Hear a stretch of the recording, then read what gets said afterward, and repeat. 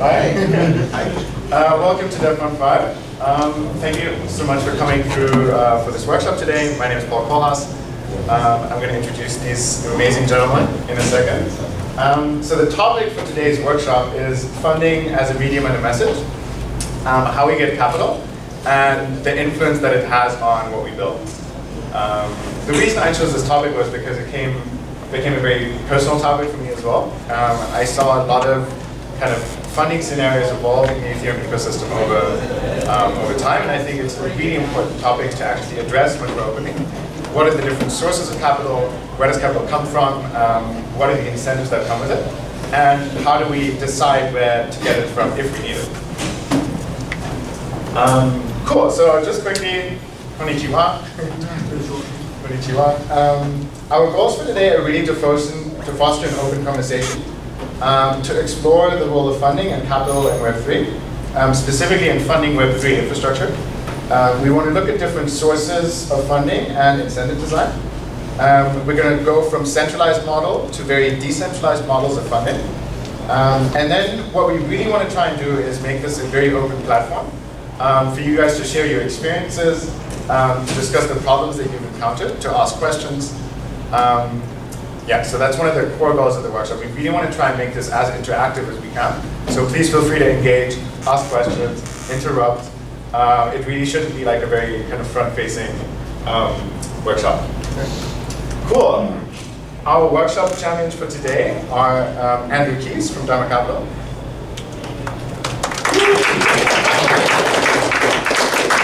Andrew's going to give a super quick intro to yourself.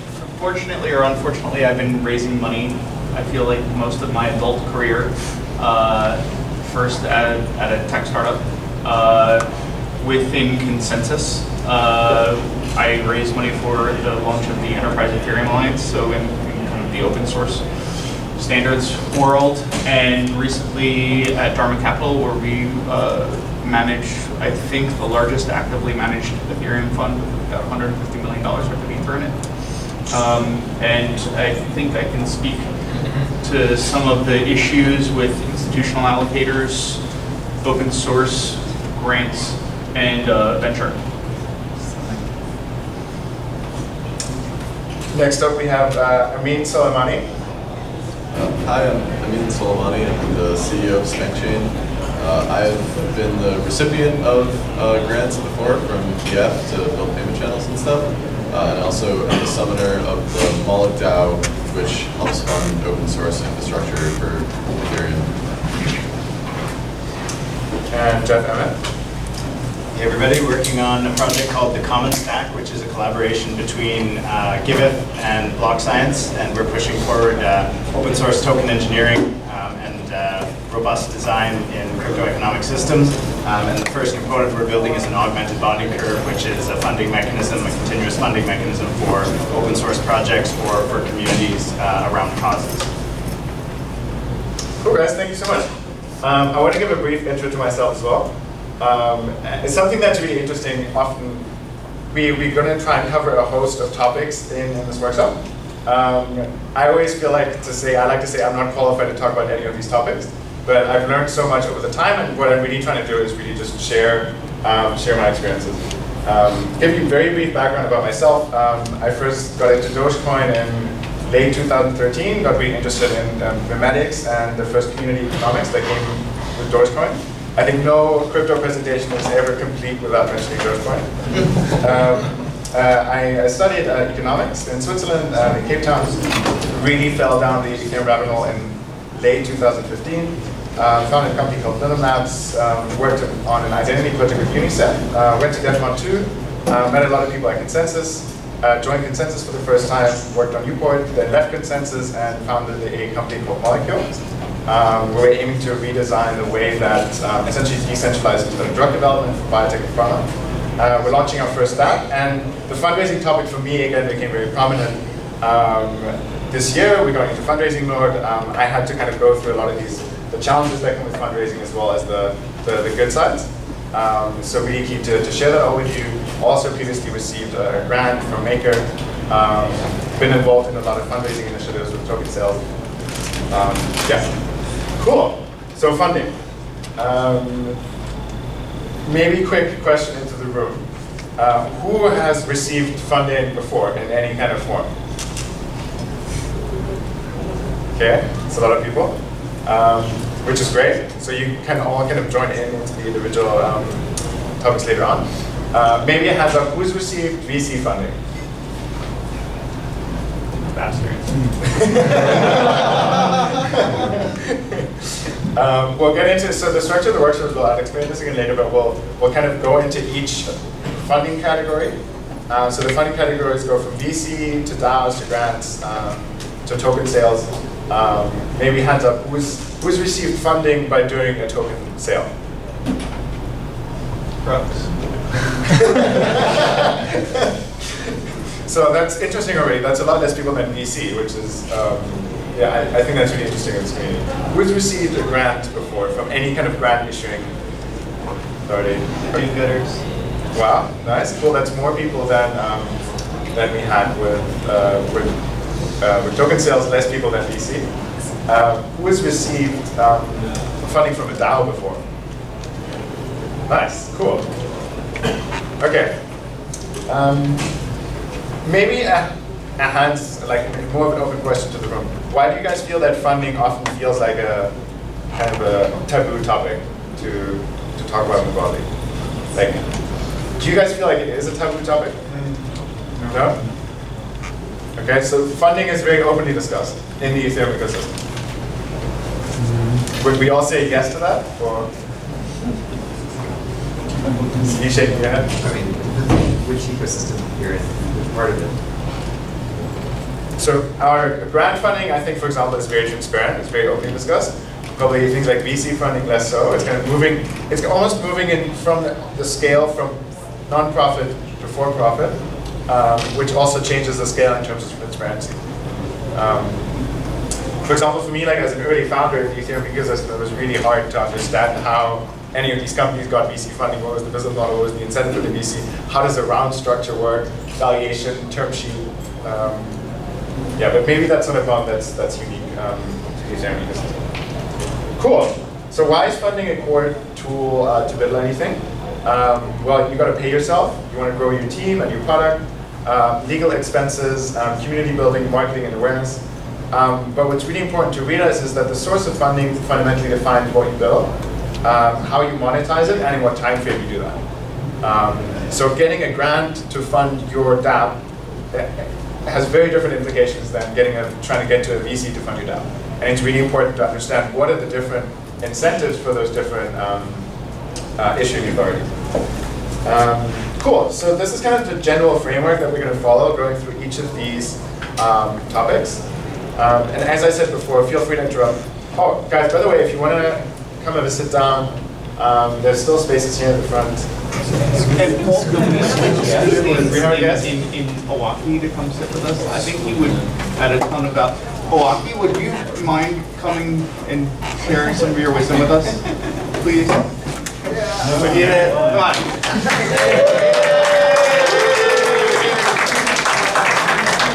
Sorry, we had to do that.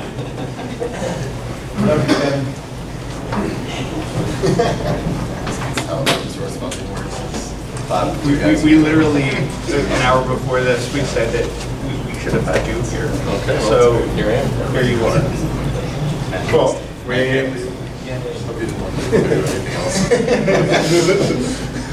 Karen, thank you so much for joining us. To you also, the other, we'll call them champions who already introduced themselves. Do you want to give a quick intro? Yeah, sure. So hi, I'm Kevin Iwaki. I'm one of the co-founders of Gitcoin. Our mission is to grow and sustain open source software. We're a software platform that connects funders to coders who want access to funding and vice versa. And I guess our most recent funding stuff we did in the ecosystem was Gitcoin grants, which just round 3 raised just under 300K for ETH 2.0 projects in the ecosystem. And explain the matching. Yeah, because this is so rad. Yeah, so Glenn, Weil, and Vitalik published this post called Constrained Capital Liberal Radicalism, which is basically you have a pool of matching funds that will be distributed to projects that get crowdfund contributions, and instead of a one-to-one match, where if Andrew gives $100 to Project A, it'll get matched by $100 from the matching fund that's distributed according to the breadth of contributions, not just the depth.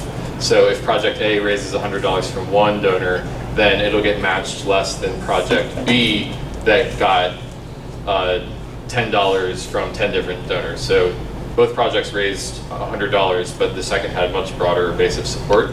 And so with quadratic matching, which is another word for constrained capital or liberal radicalism, you can have some of the projects on Gitcoin grants with a $1 contribution would get $200 worth of matching, just because they had such a broad base of support.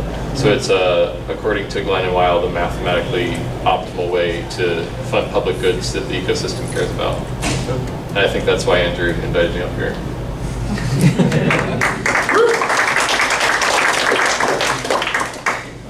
Okay, cool. So as we move through these different topics, we'll look at what is being funded, what is being offered.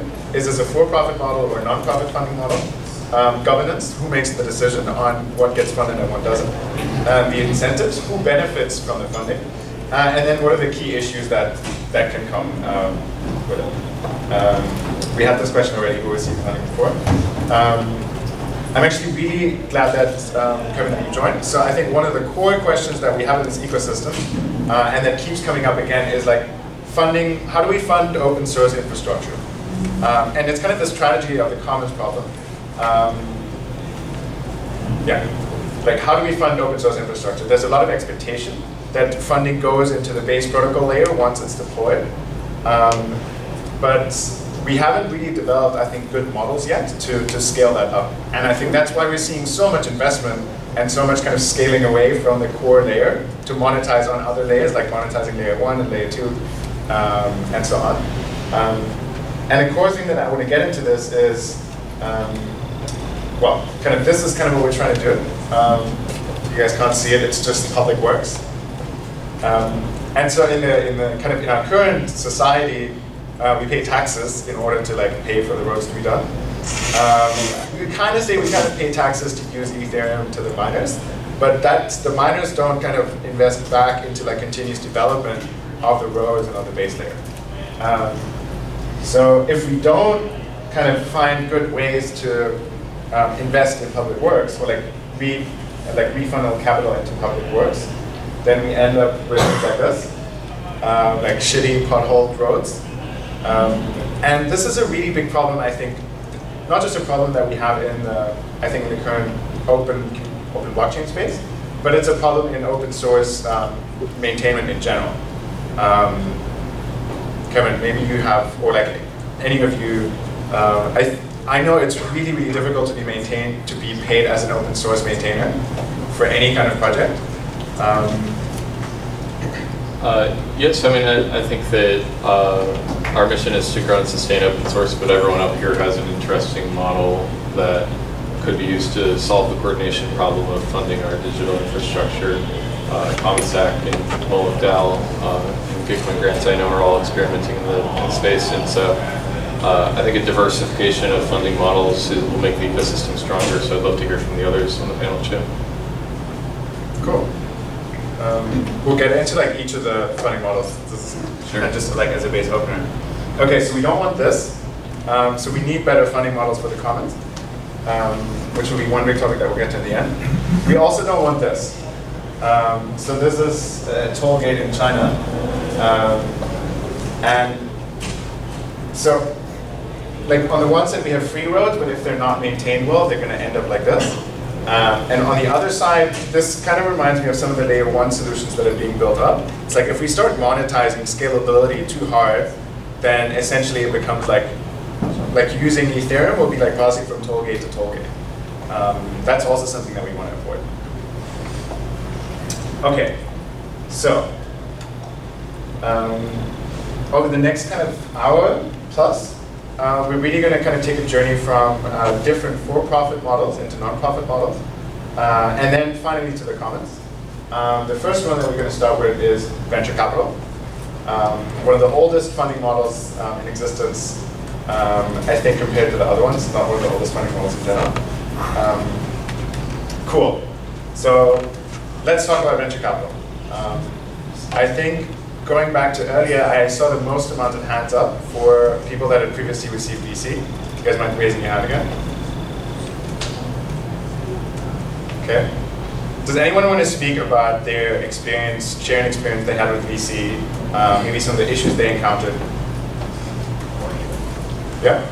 The only language VCs understand is like FOMO, so you have a single online and then what's that? You speak the same language to VCs. So the only way I got a VC to invest in my company was basically going in and said, the round's full, end of the week, are you in? They said yes, and got some money. So that was my biggest thing, is you have to show that there is a chance of missing out, or you won't get funded. Your idea may be good, your model may be good, but that doesn't really cut it sometimes. So you have to feel the human nature. Thanks for sharing. Yeah. So I think one other thing different is like the environment was very different a couple years ago. When we raised in 2017, VCs were like throwing us money. It's like so easy to raise in like mid-2017, like right when the crypto boom was starting. And then when we tried to raise like this year, it was like a completely different thing. VCs are like way more scared of the space. So I think a lot of it depends on the environment. Yeah. You see that from the round sizes as well. I mean, round sizes were like, and have now gone down to like very careful levels. I think that speaks to exactly what the previous speaker said. It's like FOMO has decreased a lot in the space. Yeah? Yeah. I was going to say something similar, but it depends on the type of VC. It could be an early stage or it could be an mid-stage VC. Yeah. And if it's a crowd deal, it was just like a one-off type thing. So environment's important, but also the type of VC. Yeah. Abby? I'm coming from the VC side. I worked at a VC that invested in open source, which was really interesting. So although I think that VCs do have FOMO, I think that also some VCs are really great in a lot of ways. But the issue is that crypto VC in crypto is way different than VC in SaaS, right? So venture capital works for a lot of models, but a lot of the businesses and the projects that we're building right now in crypto aren't served by the traditional venture capital return structures, investment process, and just in general like thesis. And so we're seeing this disassociation with how venture capital can be applied to crypto projects, and that's causing us to question like how private capital is being funneled to early tech innovation in the first place. Yeah. Really, really interesting comment. I think something that will be very interesting to see play out is I think a lot of companies that are being funded at the moment fundamentally don't have a business model yet. It'll be very interesting to see at some point if kind of like LP pressure starts rising on investments that were made that have large user bases that people are now using that have created this open infrastructure, but that now need to start monetizing that open infrastructure, which might kill those user bases. So it'll be interesting to see, really interesting to see how that evolves. Yeah. VC's pattern match. They look at what's been successful in the past, and then they look to apply that moving forward, and the patterns we're developing here don't map very well to the past. Yeah. Yeah, generally speaking, some VCs on with tech startups. I've just heard a lot of failed stories where there's been the odd rogue investor that had some power to do something wrong, and they sort of, basically try to maybe take the capital or do some dodgy move. But I've just heard time and time again the odd story of the one rogue investor that messes it for everyone, and then there's a lot of pain and torture in getting rid of that rogue investor. Yeah. But that's general, not specifically open source. I think another generalization is what we're seeing right now with entities that try to become ubiquitous, like WeWork and Uber, that wanted to grow as quickly as possible and didn't necessarily consider their balance sheets. And we're seeing that kind of unwind right now. And that was driven primarily by investor pressure. And kind of balancing actually building a sustainable business with, if I put $1 in, how do I get $5 out? And recognizing that we actually do need balance sheets in the end.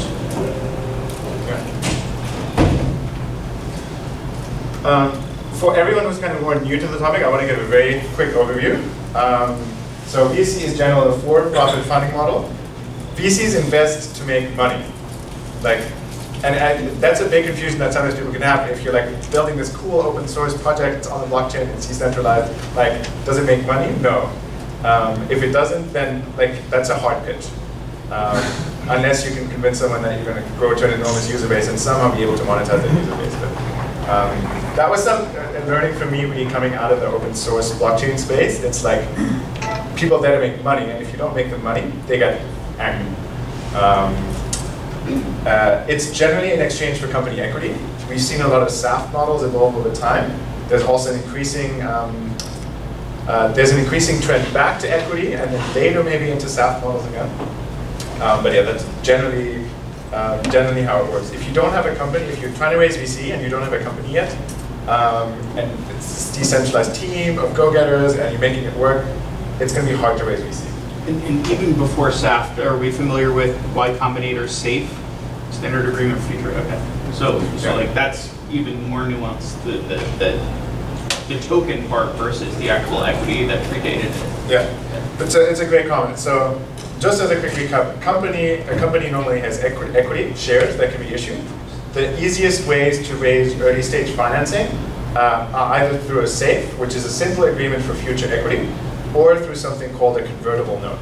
Convertible note is a debt instrument that can be converted into equity at a later liquidation stage. So you could say, for example, you guys are just starting out, you have an early stage team, you've created your company, and now for example, you're raising 200,000 in financing via a convertible note. So that's essentially a debt that comes onto your balance sheet, and that debt, you would then say to the VC, cool, and we're looking to raise $1 million in a year once we've hit those milestones. And once you raise that $1 million, that debt then converts into equity. Just a little bit of background. Generally, it's based on consecutive funding rounds, based on progress. And it's kind of like leveling up, which makes a lot of sense. Imagine it's a video game and you're moving from level to level. The bosses become harder, it becomes like more and more. And generally you go from a friends and family round to a pre-seed round to a seed round, and then series A, B, C, D. There's very few companies in the crypto space that have kind of made it into like this range. Like a Coinbase would be here. Most companies are kind of most companies are at the pre-seed and seed stage. A lot of companies are at Series A. In Series A, you normally want serious kind of customer interaction. So like your business model is starting to work, you're starting to generate first revenue. In general, it's only really exchanges, in my opinion, that have made it into like further up the slide. Andrew, I don't know if you have any. Yeah. Okay. Maybe to give you guys a range as well. So maybe friends and family rounds tend to be like you're really just raising early stage money to get going. Maybe up to like 50,000 or 100,000. It really depends on you, obviously, on your friends and family. Which is a horrible idea. It's also it's actually worst way to deal with your friends and your family. It's 100% right. It's a great way to alienate your friends and your family. And your family. I mean, your family less if they believe in you, and then you screw up. Okay, but yeah. I mean. But then your company failed and your family.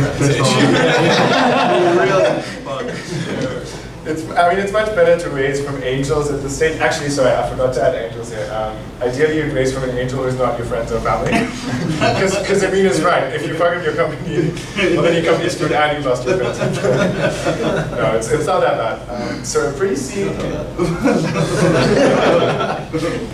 A pre-seed is in general anything that you refer to the first kind of institutional money.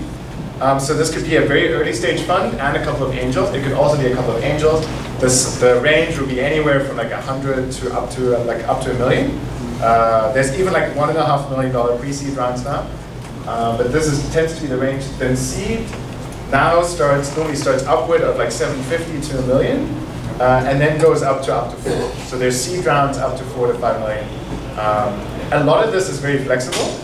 The numbers over the past 2 to 3 years have just been going up, up, up. So companies raise more money at an earlier stage, which is part of, like, I think we're seeing end-to-end this really big just excess in capital, which is also starting to flip now, as Andrew said earlier, with like IPOs kind of going bust. The timeline. So really, you want to start making money within 3 to 5 years minimum. There's few businesses like that. I mean, there's very long-term big project companies, but that doesn't apply it to crypto in general. It's very centralized decision making. So one thing that you have to remember is selling equity means you're selling a stake in your company, which means now those people have a say over the governance and how you run your company.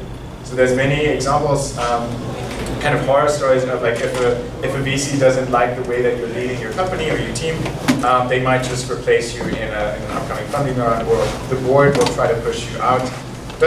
We haven't really seen that yet much in crypto, but it is something to consider just from a governance perspective.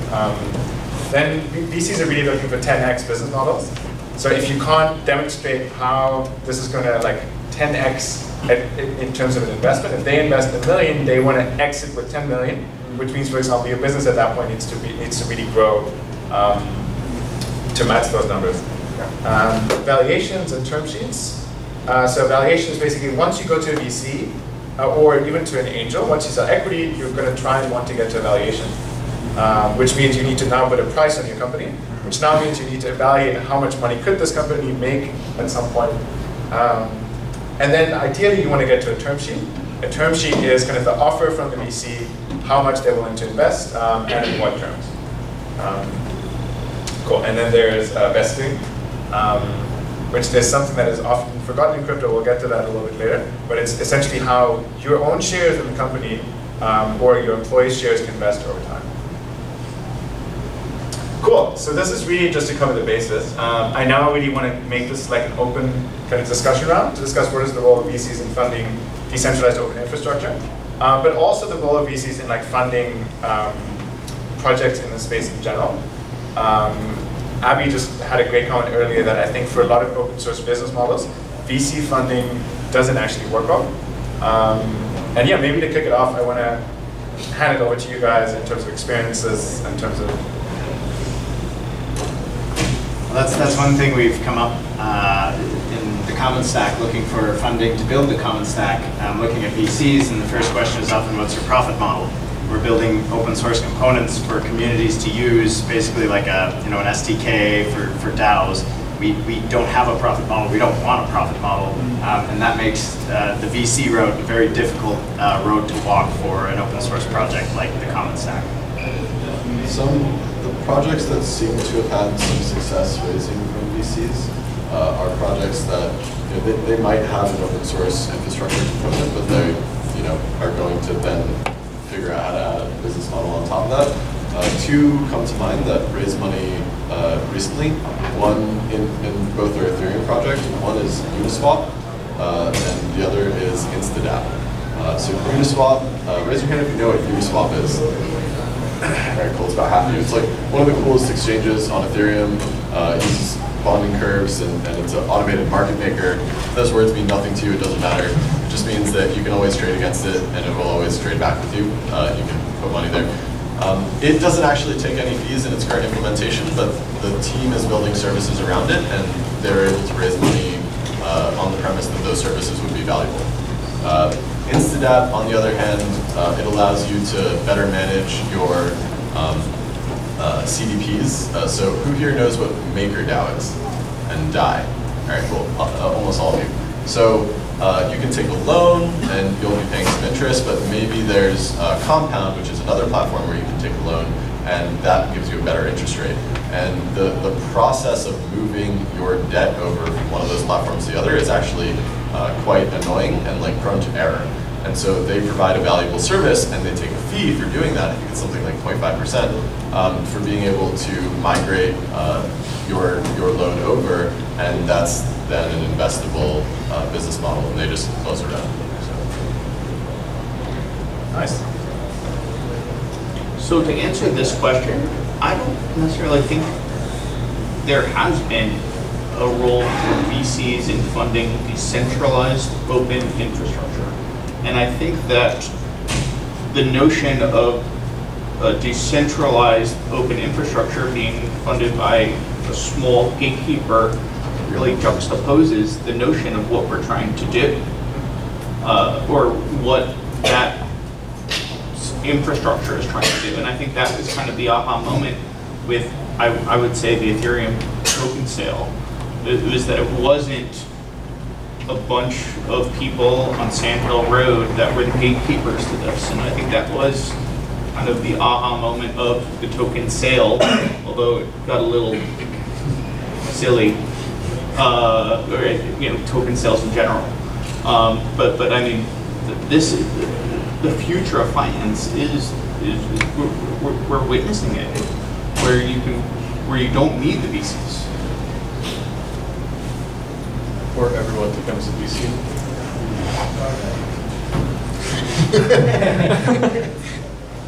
Okay, that's a good one. How do you guys feel though?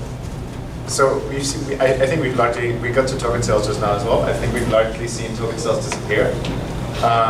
And now there seems to be a big gap as well in terms of, because now a lot of people are going back to the VCs. For example, projects like the Common Stack, I think you guys would totally go for the option of like raising from everyone as a VC, but the market isn't there anymore and the liquidity isn't there. I think.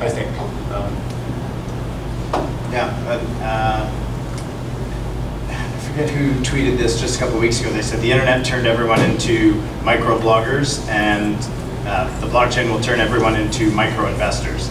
And we see at the Common Stack a future of kind of community subscription models or community investment models where you are paying a subscription fee and you receive, you know, a token, an asset which gives you governance in that community, and also provides capital to that community to continue doing good work. So kind of merging these for-profit and non-profit. And actually going back to the point you made earlier about public works, the way we get things done as a human society is we pool our capital and then allocate it towards what's best. Now, we do that through taxes. That isn't necessarily efficient. We do that through the stock market, global capital pools to provide liquidity for profits to do work and grow the value of what you gave them.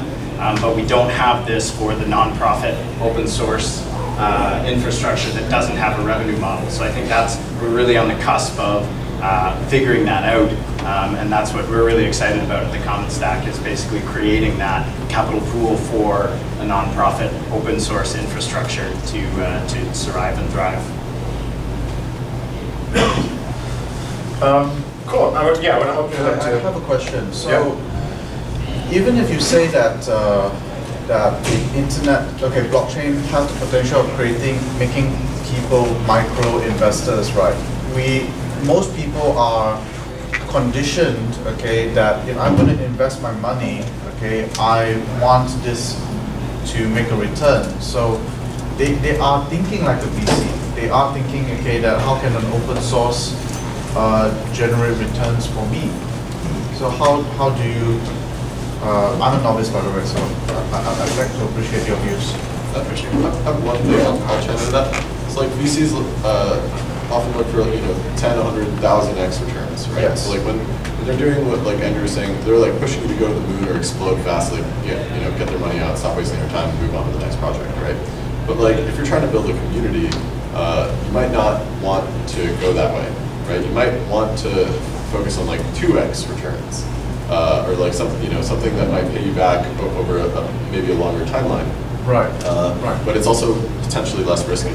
Right. Right. And so there's different ways of thinking, thinking like a VC is sort of a box where it's like you can think like a capitalist, but not necessarily a VC. Okay. Right? Thanks.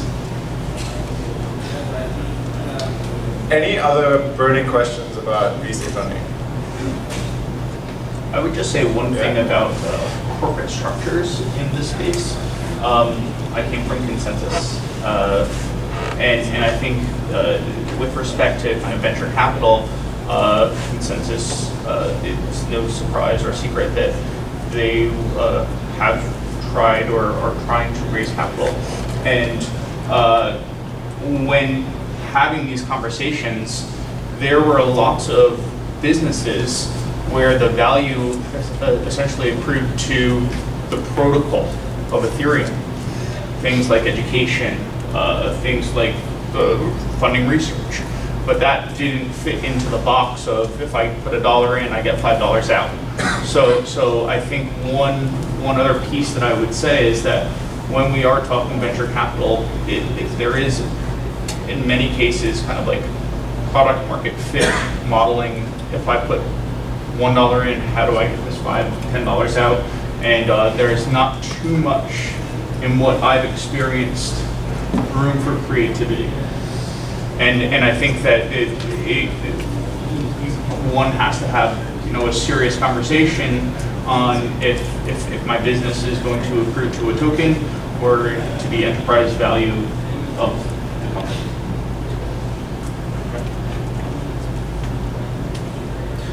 Maybe a personal experience from my side as well. I found the experience of interacting with VCs, at least the ones that are more generalist, not like super deep crypto, small team, very small fund.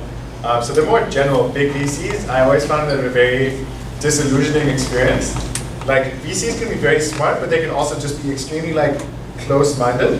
And you come in there and you have this big vision and you're like, cool, this is what we're trying to do, this is all the cool things. And you get boiled down to like this very narrow set of questions, or like a very narrow view on the world that also doesn't fit, I think, with a lot of these new business models that we're kind of trying to build. VCs are also, like the bulk of VCs are historically late to the party and like tend to be on the wrong side of the spectrum. There's really very few VCs that are actually outliers in their respective fields. But at the same time, being a VC, like a partner or an analyst, I don't know why, but for some reason it's such a prestigious job title to have. So there's also this very elitist feel that comes with the culture of like being a VC, being funded by a VC, interacting with a VC. I don't know. I found it a little bit always disillusioning to be interacting with. I guess it's a really hard experience. Like if you guys ever get to the point, and also a really hard experience to like pitch to someone, to like give them money and kind of go through those continuous pitches to refine your pitch. Yeah, it's actually really interesting to see if I compare like early slide decks that I made to like going through the experience and then like later stage slide decks. You'll see how you keep boiling it down to like those core questions that Cool. Okay. Yeah.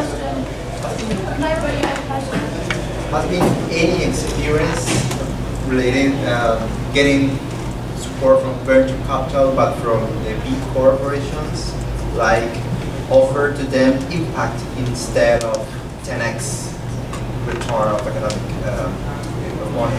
Has been any experience with them? Maybe, I don't know, make them a proposal and say, hey, you're going to have this impact and you're going to put that in the big corporation platform where you will have a benefit from that, and it's not necessarily economic. So I think most Fortune 500s now have corporate venturing, and you're seeing a lot of it in the financial sector, where with things like Dodd-Frank, most banks are just kind of keeping the lights on with their budgets, and they have to acquire. With that, to your point, it has to solve a specific problem for that entity. And really, they're very pigeonholed. So if you are, building the next best thing for oil and gas, maybe ExxonMobil will help, but it has to be very specific to the industry that they're solving problems. And it also ties you very specifically to that company, which might now mean that you essentially become that company's product, rather than, and it might then mean, like if you get funded by Exxon, for example, that Chevron or anyone says we won't touch this, which is AWS to Azure. Yeah. Okay. And there was one question. Yeah. I'll hit you up later. I'm good. Thanks. I also have a question. Okay, last question. Yeah, so I'm surprised by the comparison that's being drawn between traditional VC and token sales as they're being defined on this panel, which seem to be just ICOs and utility tokens, but there's no mention of tokenized securities and how that is actually a more, let's say, digitized form of capital raising, whereas ICOs are community building, since they don't actually offer people equity in those companies. Yeah. But what does the panel feel, or how does everyone feel about tokenized securities and their comparison to sort of traditional VC? Great question. So I don't think we defined. I don't think we even started talking about tokens, but I think that right now the capital markets don't necessarily have the appetite for them. We're seeing them as basically, in my opinion, glorified pink sheets where there's maybe $5–10 million raised. So what I do agree, it's the future of finance. I would just like to see corporations or investors be able to hold them easily on their balance sheets, and I think things like custody are hurdles to that right now. It also doesn't seem like they're doing it for equity, right? Like the securities that are getting tokenized are like, like some real estate, or some sort of real asset that's generating revenue or something. So it's not quite like a VC would go and buy that, right? They're looking for that moonshot. I think, though, to your point, I think it's important to differentiate. You can have tokens, and then you can have tokens representing equity, which then fits just as well into the venture capital kind of field. Yeah, I mean, those exist. There are a lot of them. Yeah, great comment. Just one last thing. There's something called venture philanthropy, right? Venture philanthropy is basically like LGT, a bank like that will have people willing to put money behind something from a venture capital perspective. Maybe this capital recycling as opposed to getting something back. And then you also have these donor advised funds, which are kind of like the DC approach. We get money directly from these guys, and all they want maybe is to recycle their capital. And that's a huge subset of the kind of money that goes to these open source. Also, like UNICEF, they have a venture capital type fund, which is focused on open source.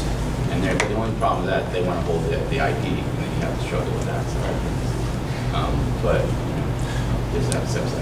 Great finishing comment. And maybe I think to contextualize it, it's very easy to bash VC, but I think VC can add a ton of value to your startup. You just have to know that you fit into like that box, so that you don't move too far out of the box, and then it's going to add a ton of value. Like in terms of I've seen very young, inexperienced teams get VC funding, and where the VC really tries to help you out, do executive coaching. Make sure you guys stay on track, really revamp marketing, think about your go-to-market. So VCs also, I think, especially to the Ethereum space and to the startups that get funded, have added an enormous amount of professionalization into the space. I think that's specifically prominent in DeFi. And we need that professionalization because we can't build everything open source and we're all decentralized. If we want to service real customers, real people, then we need professional products. And VCs do an enormous amount to push us there as an ecosystem as well. And then I think without VC funding, the Ethereum space, in terms of growth, would have struggled enormously over the past 1.5 years, just as any other form of financing essentially fell into the trough, into the winter that we're seeing. Cool. Next up, tokens. I saw less hands up than from VC. Who has received funding from Token Launch again? Does anyone want to share an experience? What was it like going through that? Maybe at what point did you launch? What has it been like engaging with that community of investors? Is it public? Is it still private token? Is it public token? I would like to share a little bit. Yeah. We go through the VC first, and then we ran ICO, which is it's a very mixed experience. It's chaos over time. It was in February 2018, which is very good timing. So the token sale went pretty well, but there's tons of scam, a lot of things going on. So for the other running a startup, build a project, right? So no matter if it's from the VC or from the ICO, if you need the real money, it is good money, right? So it's money for you to fund the project going on. But as a startup, dealing with ICO, I would say definitely costs a lot of energy to dealing with talking with them, worrying about if the SEC is going to after you, worry about what those scammers going to hurt the reputation of the project. And I think the even worst is later on you have to dealing with a lot of the token holders. Most of those token holders, they are not necessarily understand or have any visions for your project. They just because of the time, people just want to make quick money. But when the whole market is going down, we and myself spend a lot of time try to kind of comfort them and try to communicate with them. So this is, I have to say, this is too much for a startup to try to do the real thing. Right. Some really, really good comments. Yeah. So anyone interested to discuss with me about this, so feel free to reach me. So luckily, I think we're doing good with that. So far, there's no problem so far. I wonder if there's been like almost like self-help group for like post-ICO. No, I mean, on a serious note, I had a friend who did a token sale, and like he got like death threats like from multiple different accounts. And when the whole market is crashing and you're getting death threats from like your investors, and that's an enormous amount of like, and then you don't even know if like the SEC is going to come after you, like you said. That's an enormous amount of psychological pressure, which I think is a lot at that stage. Yeah.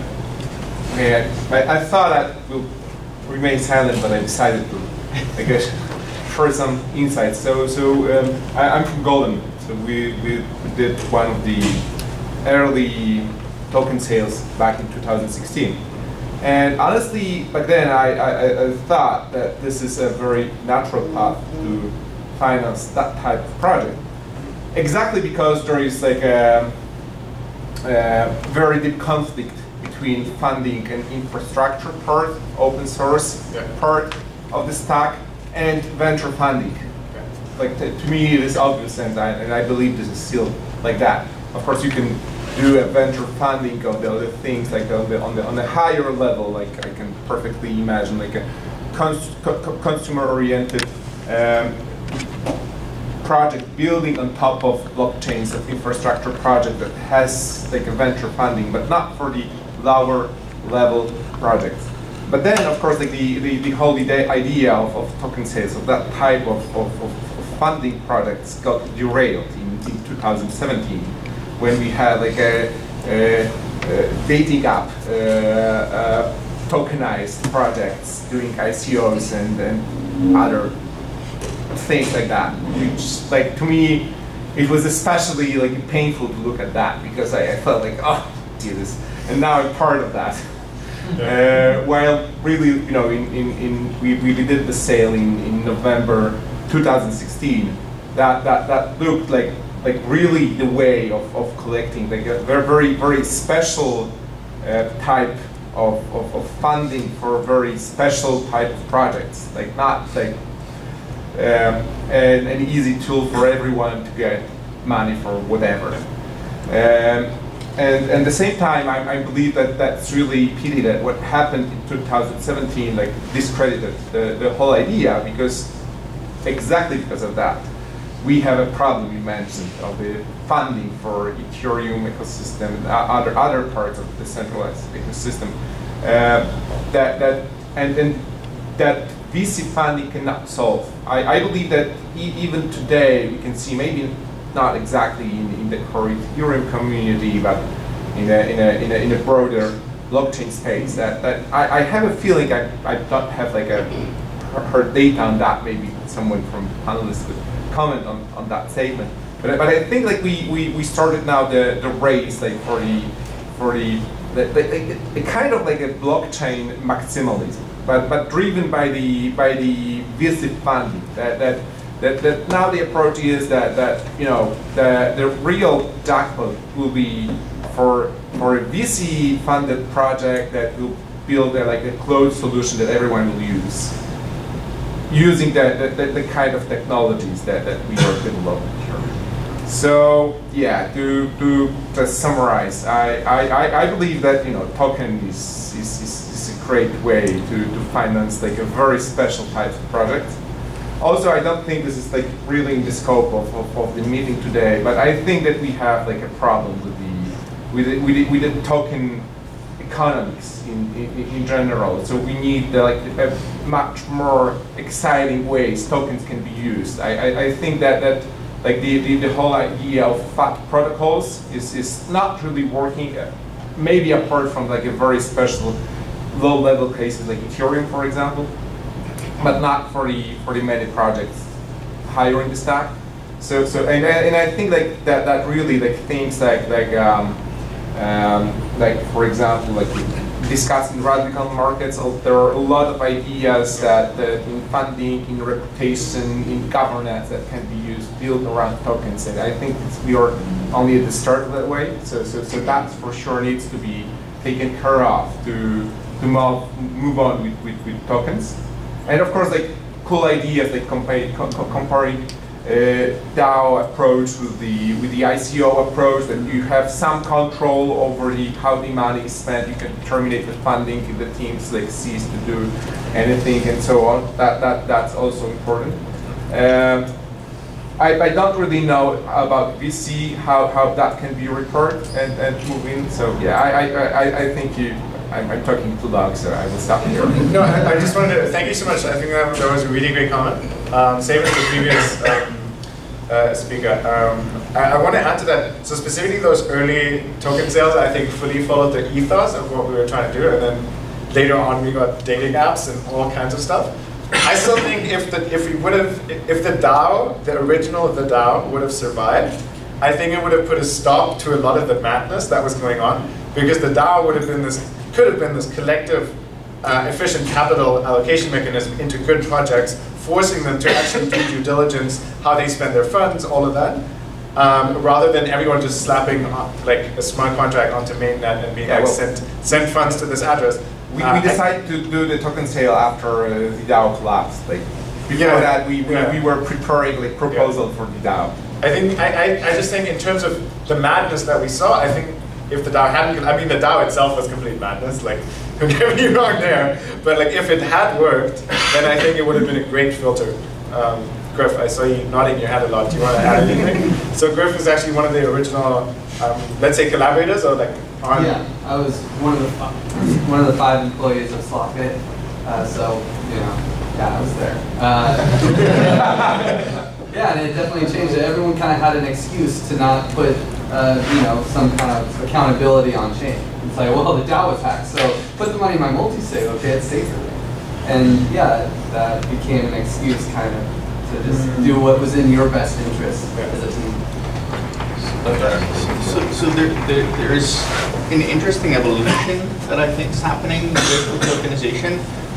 There's a group out of Consensus called Coven, which takes the concept of a 2 and 20 carry, or let's just say the fees that would accrue to a venture fund, and basically parses it by the person who sources the deal could receive 10% of the 2 and 20.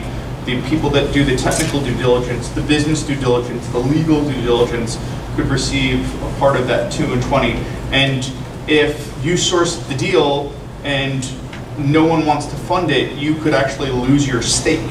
So there are these kind of next generation game theoretical models that are kind of creating a hybrid with venture and tokenization, which I think are kind of the evolution of what could happen. And with that, you have kind of this broader sense of due diligence, where you could see in a future state, anybody could do that technical due diligence. And you could have reputation, and if you're great at this, you get a score, and then become someone that's sought after to do technical due diligence. So you can really kind of decentralize the concept of venture funding. Can I try to get a sense of the room? Who bought tokens? Who bought tokens in 2017?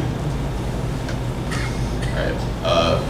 Who in 2017 or 18 thought that like tokenization was the future, and that we were like totally owning the VCs?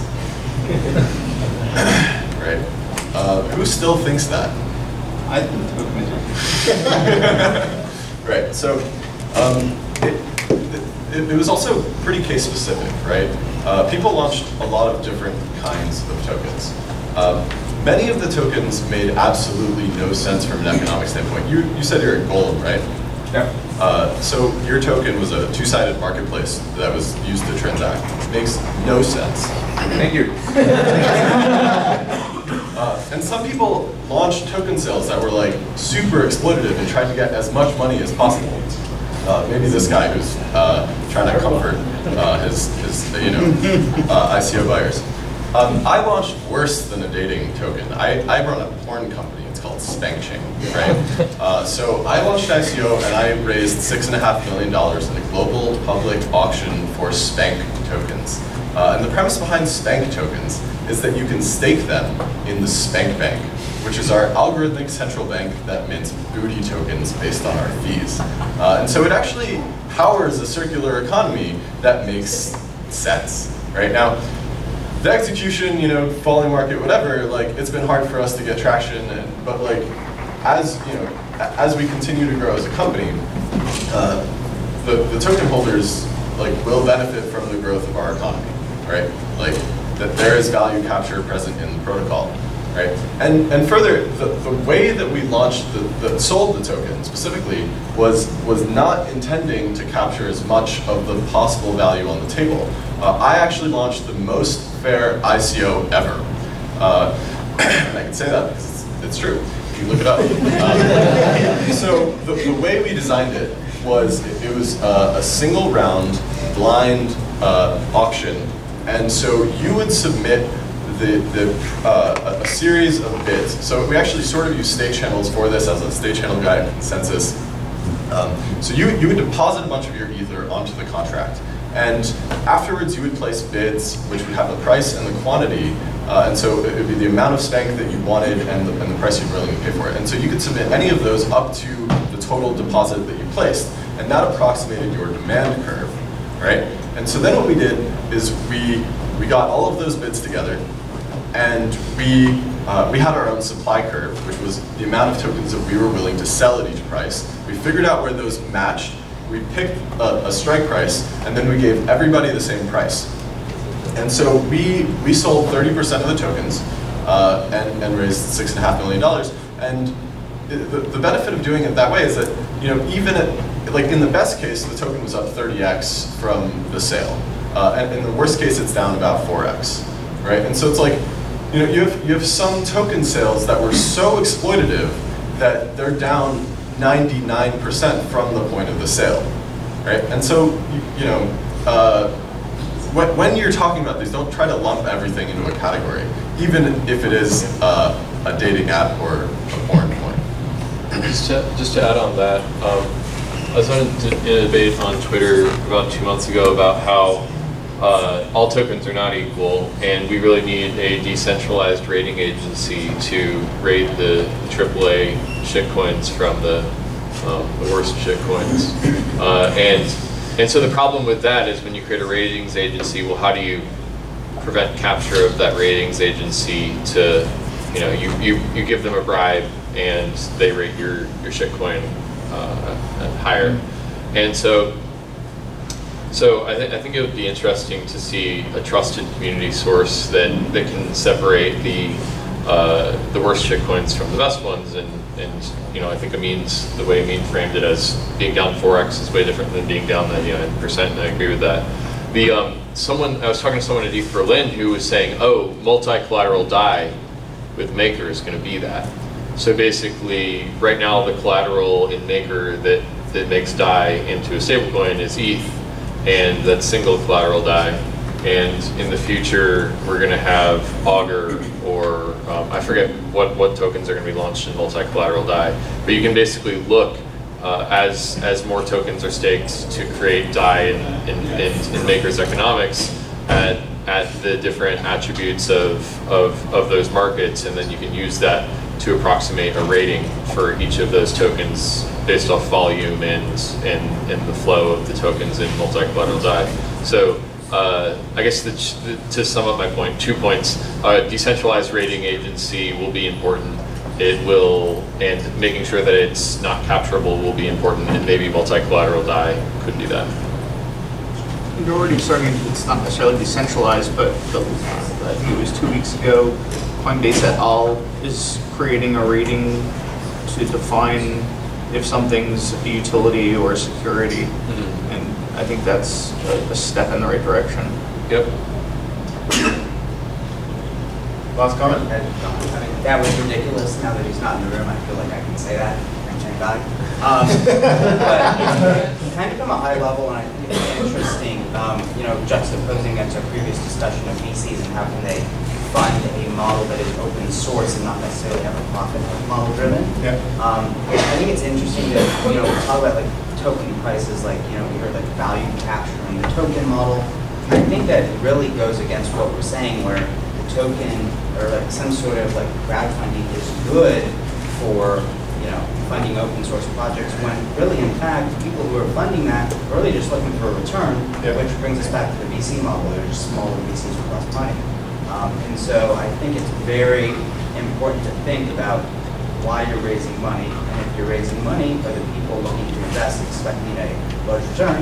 If you are, and you can't sell VCs, then you're just pretty much fleecing people with less due diligence than VCs. And I think from that model, it's important to note that just token price increasing is not a good problem. I think a great comment as well. Just maybe talk a kind of question, how does Ethereum for you fit into that model? Like the Ethereum crowd sale? Do you want my answer? Yeah. I don't think layer 1 should have their own token that is fluctuating. I think it should be stable. I think instead of gas fees, that all layer 1 should adopt a SaaS model. You don't pay per gig like a Dropbox stores and say you pay $1,000 a month on those transactions. And I think in that sense, I think owners of nodes should be paid an actual percentage return on what they're doing down the network. So that means not volatility. The problem with that is that then you're always like the dollar's bitch. Like if your protocol depends on the stable value of the dollar, then you can never operate independently of it. I'm not saying it's all. I'm just saying any sort of stable. There's no need for stuff to fluctuate. That's impossible. Okay. It's like not even worth saying. Okay, for the sake of time, going to move on. We kind of went through a lot of this, but yeah, okay. So this is what we saw a lot in 2018. I really just love this meme.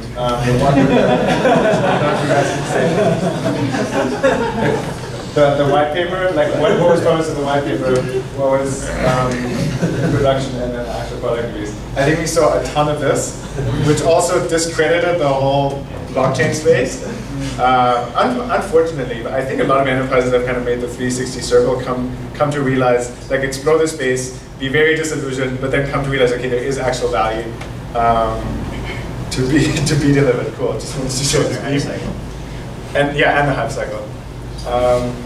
And we saw a lot of this as well. What is your business plan? Like, what is the value capture for the token? I think 95% of tokens that are on CoinMarketCap, like fundamentally don't have, like, there's no working model that is beyond, like, there's a limited supply and it's listed somewhere. Okay, we went through a lot of this, so I'm not gonna go into depth again. Maybe some of the important things to differentiate with token models. I think there's both for-profit and non-profit incentive models. Something that Andrew mentioned earlier, I think we really need to strongly differentiate in token models or in token sales or tokenized business models between an application layer token and a protocol layer token. Andrew, do you? I think that's fair. One thing to go back to the Ethereum crowd sale that I think triggered me was that there was no vesting. Vitalik is still grunting away, and 9/10 of the other people that got, what, 15 million Ether are off to raise another token or run a competing protocol, etc. So I think that baking that type of behavioral economic incentive makes a lot of sense. I think Blockstream is an example within Bitcoin where they vest time-released Bitcoins. And obviously that's a little bit of a different, because it's a for-profit entity, but kind of baking in typical concepts like vesting in a corporation. I think there's a huge tragedy of the commons issue. Think about all the people that are working on ETH 2.0 versus Gav or Jeff Wilkie, who I think added value to ETH 1.0. but got 300,000 Ether at a penny. So I think thinking about those types of tragedy of the commons issues is very important.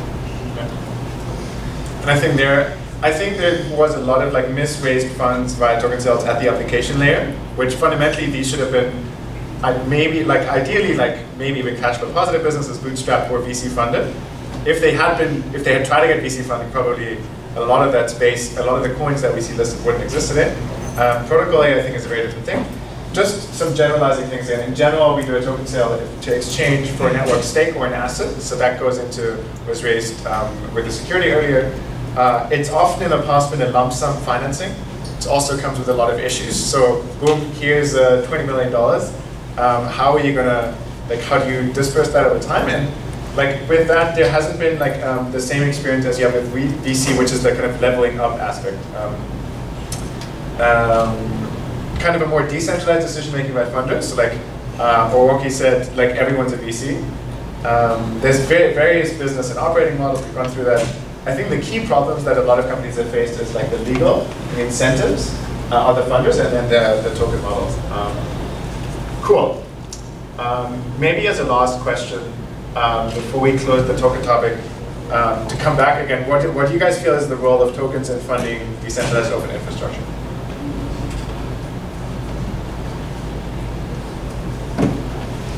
Projects are building. Yeah, so I got it. This is a topic because actually speak of utility as well. I was talking earlier, like get money to build utility, and then after 1 year, 2 years, 6 months, 3 months, you have return. Instead of building the utility first, then raising a token back. Yeah. And I mean, if you can build the utility without raising a token, then you probably shouldn't integrate a token into the model later on, unless it solves like a fundamental, unless it solves a fundamental problem. So I mean, I guess I'll chime in and say that several months ago, I authored an EIP that talks about using inflation funding on the Ethereum mainnet, and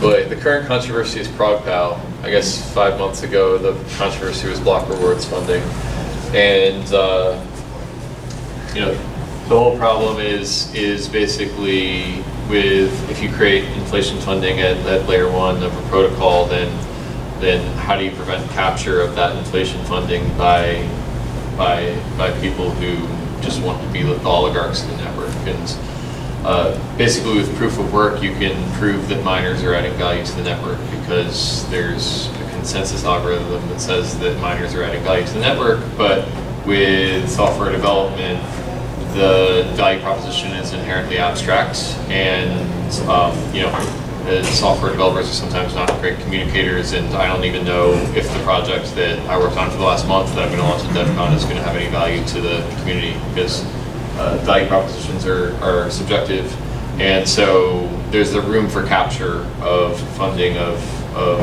open source infrastructure via inflation funding. Vitalik sums it up really nicely in his blog post on collusion, which is on his website.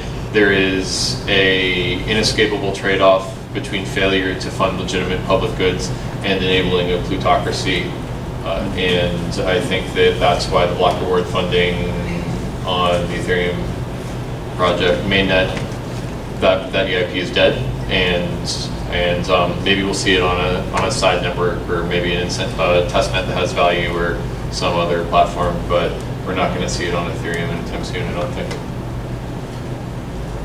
Maybe a show of hands, who's for inflation funding? But in what context? In the context that you just described, in the context of EIP. So I mean, like, the picture of the horse that you had of like being drawn out progressively is sort of relevant here. I mean, my EIP was broken up into 3 sections. The first is that software development is valuable. The second was that current methods of funding open source infrastructure are not working. And the third is we should explore block reward funding. And it was designed to be a gradient of fully bakedness and controversy, where I think in this room people would, how many people agree that software development is valuable to Ethereum? All right, how many people think that current mechanisms are not working? How many people think that we should use inflation funding to deploy capital to ETH 2.0 clients? Hybrid inflation related. There you go. So that's the gradient right there. But the thing I think is that it's not inflation like the problem, but the game theory behind it. It's have a sure, that's the can of worms. Yeah. Thing, right? Without the game theory, it's just like another thing, another like a quick thing that you might put in a protocol. So this is like a really fun conversation to have in the abstract, and Kevin props to just like bulldozing ahead and putting it into practice. And so people are like, it's a can of worms, don't open it. We're like, let's just take a look. They're like, what? So like we looked and we found the worms, right? We made a Telegram group. There's like a couple hundred people in it. We're like a bunch of people came in and like started being, well, I think the core devs should be responsible for distributing funding because we know best. Right, and then like Aragon comes in, it's like, well, we should put the money in an Aragon DAO because, and you know, and then I'm like, well, I should clearly be in charge, and you know, I'm right, but that's irrelevant. The point is like by the virtue that nobody else wants to, you know, give me the legitimacy to spend the money, even if I think I'm right. Like it's the same exact way I'm thinking about other people trying to spend the money, and so it's a deadlock, right? And it devolved into this sort of like political power struggle, and then that's when I rage quit that whole thing, and I was like, I'm out of here. I see the worms. Like, this is what people warn you about, right? It's that the whole thing could lose legitimacy because people could believe that it has been captured by some special interest, and that potentially is more damaging to the project than the value that the funding would provide. I will say that the architecture of Molotov is quite elegant, where the amount of influence that you have is only relative to the amount of tokens that you've, was it like staked, or I guess you're called the tribute in Molotov. And so basically, no one will ever have more influence than the value they brought to the table in the first place. Whereas with block rewards funding, the funding is being created out of thin air by inflation, and therefore you don't have that sort of mechanism. Yeah, I want to caveat this too with, we started the inflation conversation with the goal of like, you know, become a noble goal. It's like long term, how are we going to sustain this forever, right? Like in 5 years, how are we going to fund devs? Like EF is, you know, runs out of money, whatever. Like we still want to keep doing this, right? So that part, I'm still in favor of. Like I believe that we should. I'm optimistic that we'll, you know, come up with something and maybe be able to do it. But I think that the bar is really high to earn legitimacy to be able to drive that conversation, right? And we're like, the proposals are like, let's just put it in a DAO. We're like, you guys remember what happened last time? Like, and like we as a community haven't even participated in DAOs. We're not used to this. Like we haven't learned through experience of managing funds this way. We haven't made mistakes, right? So my take on this was like, let's run a bunch of controlled experiments. And so I summoned Moloch DAO, and we can talk more about that later. But like, it's still possible for this to evolve in a direction where some DAO-like structure does inflation now. Other people wanted to like use the money to pay for core devs immediately, and the situation there was like ETH was like $100. EF runway was like, you know, shaky, and people were rightfully concerned. But then like as ETH rose, the immediacy of the need was sort of faded away, right? And it means that like we shouldn't take an insane risk. We should try to work up to it, right? And that's what I thought. So I think that, you know, it's still an important thing to continue. It's like very slowly maybe if we open the can, right? We'll figure it out. I think, speaking of experiments, here we are experimenting with different funding models, and so maybe we'll work our way up. The Gitcoin matching is really cool. Yeah. Like, it's the best. I think this is the perfect segue into our next topic. We talked about vesting.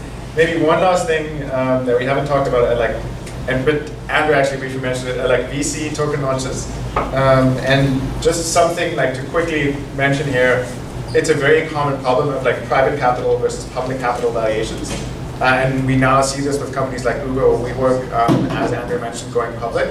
I think there's many recent examples in crypto where a extremely VC funded coin tries to go public and then loses the majority of its valuation to the public market. So maybe it's a last caveat here. But there's two maybe things to bring up. Just one is Zcash and the other is Grin. Yeah. Zcash. Who here knows what Zcash is? Everybody. Who here knows that Zcash has 20% inflation funding? All right, cool. So they put that in at the beginning. And they said, for 3 years, we're going to give the developer fund 20% of the protocol rewards to pay for development, right? That works when you do it at the beginning. It doesn't quite work when you try to add it later, as we're seeing. I mean, it's kind of like a social contract. Like in the beginning, if you opt into in the beginning and then you believe in it, but once later, if you try to change the contract later on, then you get forced. Right. And the other thing is Grin, and Grin raised a bunch of money, and it was like touted by all the VCs as this like fair money. Who here knows what Grin is? Like half of you. And they had no inflation funding for devs. They had no dev pool. They're like, everybody who makes money off this has to mine. And what happened was like the most predictable tragedy of the commons ever, which is like, one, all the people who are operating your protocol are VCs who are greedy. And two, you have no money set for devs. And so the devs were like broke and trying to like, you know, plead with the VCs to pay them to continue doing work, and barely any of the VCs wanted to do it.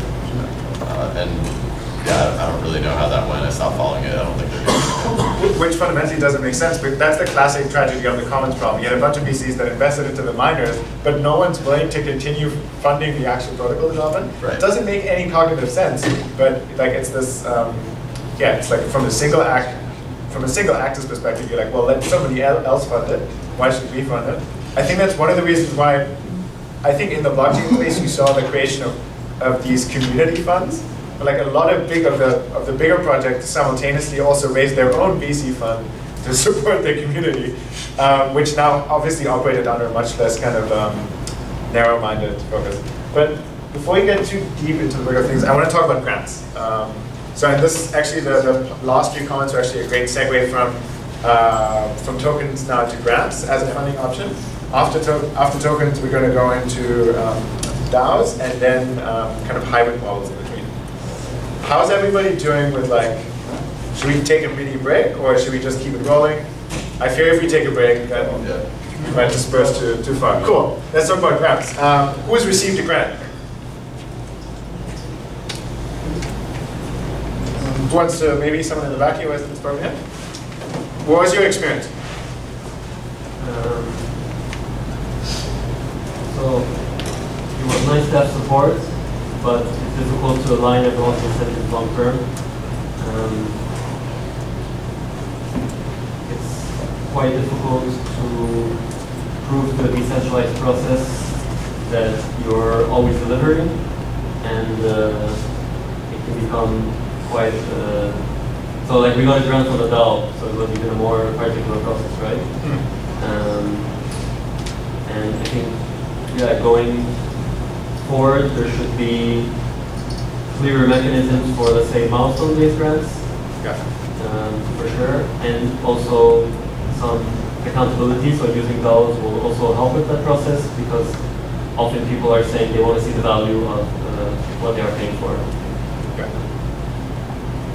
I find maybe just to touch on that, I think almost like I've seen some grant funding processes be like more stringent than much smaller amounts, but much more stringency in terms of the decision-making process, in terms of the milestone. I guess it's a very different accountability layer as well, because there is no investment being made, so it has to be a general investment. Does anyone else want to add something? Their experience? Yeah, Griff? Grants are like Band-Aids. You know, they give you like, okay, yeah, I have a problem. I don't have any economic model. I want to produce value, but the value isn't valued by like the market. Yeah. So like, give me some money and I'll do it for a while until the grant funding runs out, and then I guess I have to die. Right? It's a sad thing. That's why I love Gitcoin grants, because they're not like grants. It's like a continuous funding, and you can start making plans. When you rely on bulk grants at the beginning, it's like you have to use that money to figure out how you're going to get your next money. You know, it's almost like it's kind of wasted just on playing the grant circuit. If you can actually have a residual income coming in, and you can count on that, you can hire a developer, and you know where they're getting paid every month. You know, until of course that runs out, but it helps a lot. And this is the opportunity cost of the nonprofit space in general, is grants are a time-consuming process. You have to conform to each different grant-making body and fill out their application, you know, do the whole thing. That is time spent applying for money that governments and for-profits have supplied to them in spades in capital markets or in tax pools. So this is where the nonprofit is really like, has a huge opportunity cost in continually trying to find these grants and donations rather than just getting to work changing the world. Yeah. I think as a business, being dependent on like grant funding on a continuous level must be extremely stressful. I mean, fair, like being VC funded is stressful. Actually, probably any type of funding, if you're not running a sustainable business, is insanely stressful. But yeah, that's a story for another day. Yeah, Griff, thanks so much for that comment. Quickly going to do like a recap again. I mean, it's clear it's a non-profit funding model. For me, grants are normally in exchange for services for like a community. So build something, deliver a specific service that serves the common good. Normally, it's payment on delivery. What I've seen, it's like very milestone-based payments. Not on full delivery, but it's like you do the one thing, you get a payment, you do the other thing. In general, fund open infrastructure and community initiatives. It's generally very small amounts compared to VC and tokens. And I think maybe that's where the whole model, again, of like how can we fund this open source infrastructure falls short. We're pumping so much money into the one direction for for-profit models, not like nearly enough into the other direction. However, a lot of value accrues to the protocol layer here. It's centralized decision making and centralized governance in many cases what it feels like, even if it's a gremium. I've heard it can take a really long time to hear from the grant funding authority. We got a grant once ourselves, and to this date still haven't received the second payment of the grant. And just being like, yeah, when is it coming? When is it coming? And just being like, oh yeah, it'll come out in the next batch. And this is like a very renowned grant funding company foundation in the Ethereum space. We still haven't gotten it. And if we were relying on that as a business, and I mean the grant was approved like 9 months ago, and then the first payment came a month after, and we still didn't get the rest. It's not like we're super dependent on it, but like monthly emails. Anyway. I might interject that, I mean, Gitcoin Grants is pushing to decentralized decision making about grants to an algorithm, to the CLR stuff. So I guess not all of them are decentralized or are centralized. And I'd also say that Moloch DAO has a decentralized grant decision making process. So people are pushing that boundary. Oh, okay, sweet. As a kind of, not really a grant funding model, but I wanted Andrew to give Andrew a chance to talk a little bit about Consensus as an example. I think Consensus did so much in the Ethereum space super early on and really invested a lot at the protocol layer. It's definitely not a grant funding model, although they have a grant funding. Yeah, do you want to talk a little bit about that? I already kind of said it, but basically, compared to traditional venture where with $1 in, you get $5 out, here's our product, here's our product market fit, here's our traction. Consensus had lots of different tentacles, and some of them, the value would accrue to the Ether token. Things like consensus diligence, and things like education, and things like just marketing for awareness. And those wouldn't necessarily be something that would be venture investable. So just kind of defining that, but I think that Consensus did usher in the economy to a certain extent, or at least drove a lot of that. I think grants are an important part of any ecosystem. because like if you have a vested interest in something succeeding, like you will be willing to put up money to help it do so.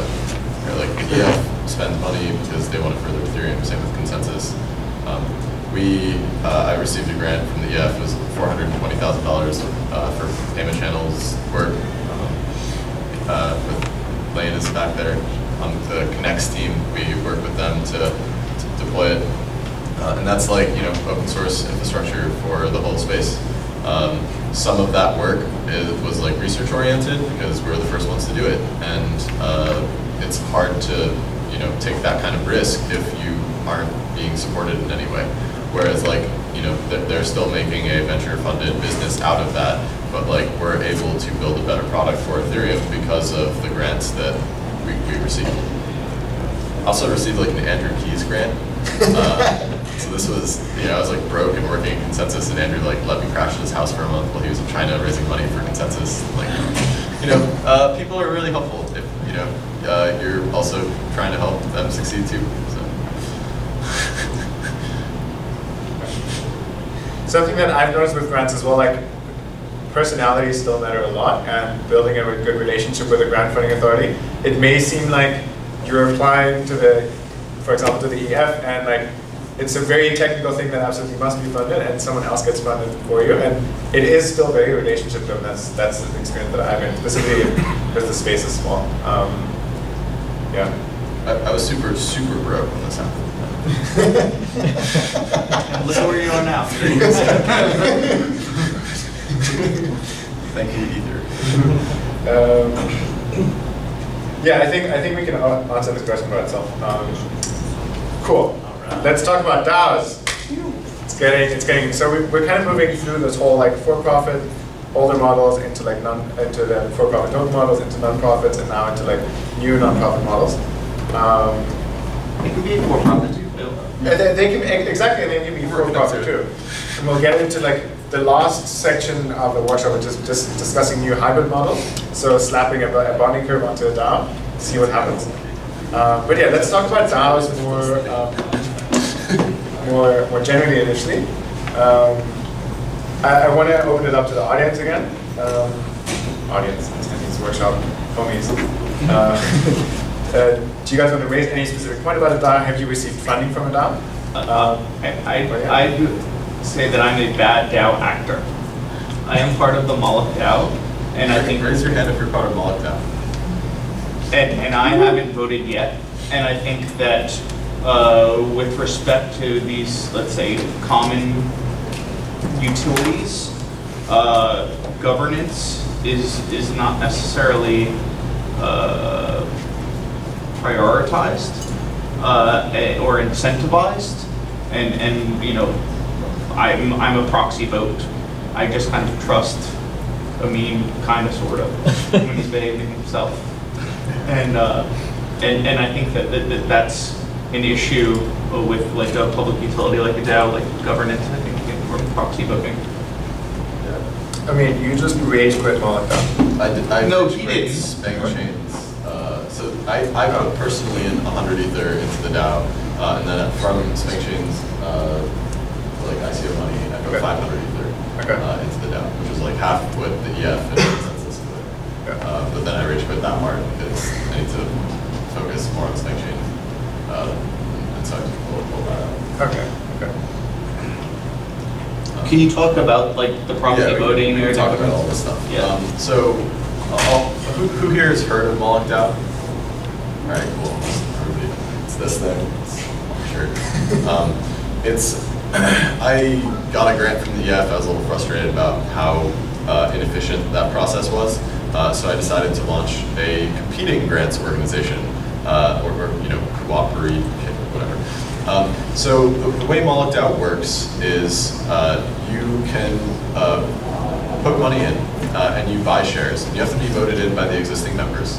And you get voting power proportional to the amount of money that you put in. Right? And the only way that the DAO can spend money is to mint new shares.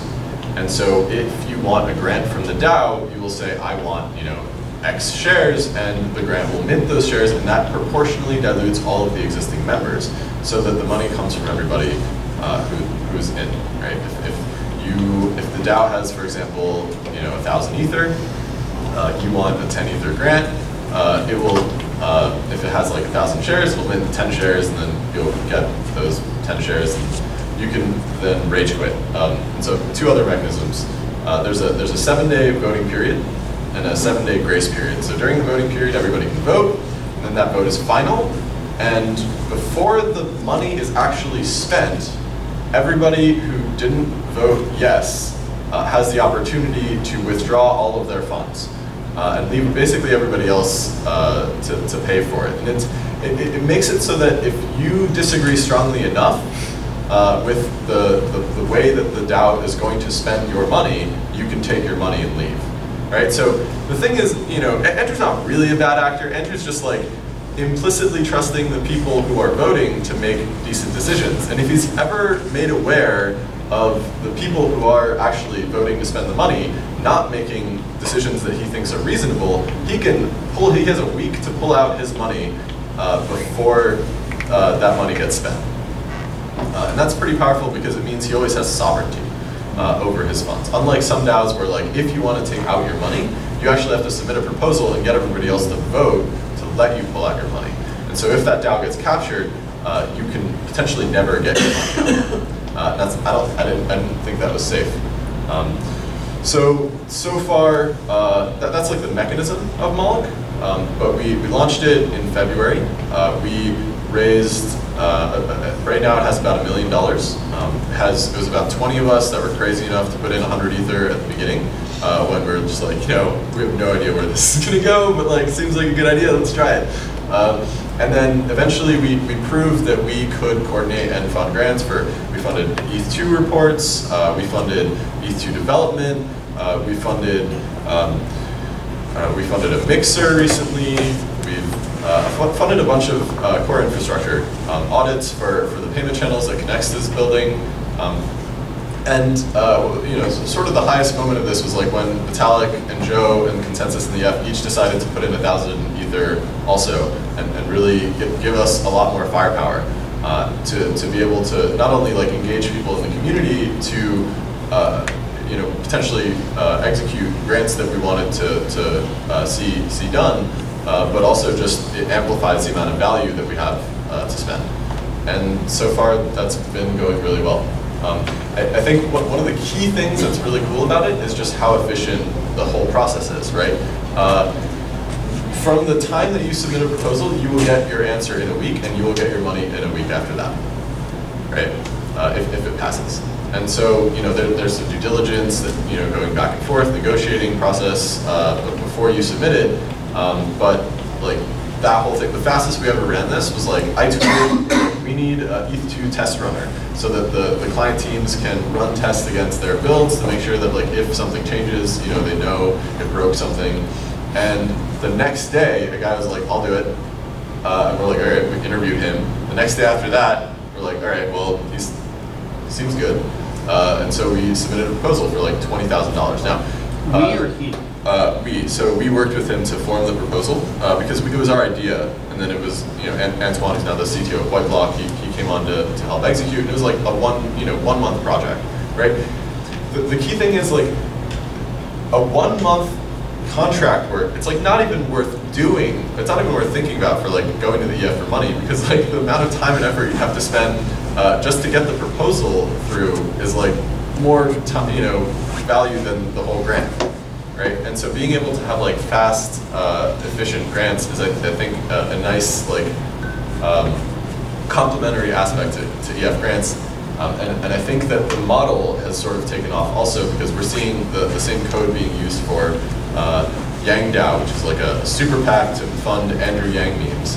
And like Meta Cartel, which is like a bunch of application layer developers coming together to fund application layer infrastructure. And like Trojan DAO, which is an art collective, sort of different story.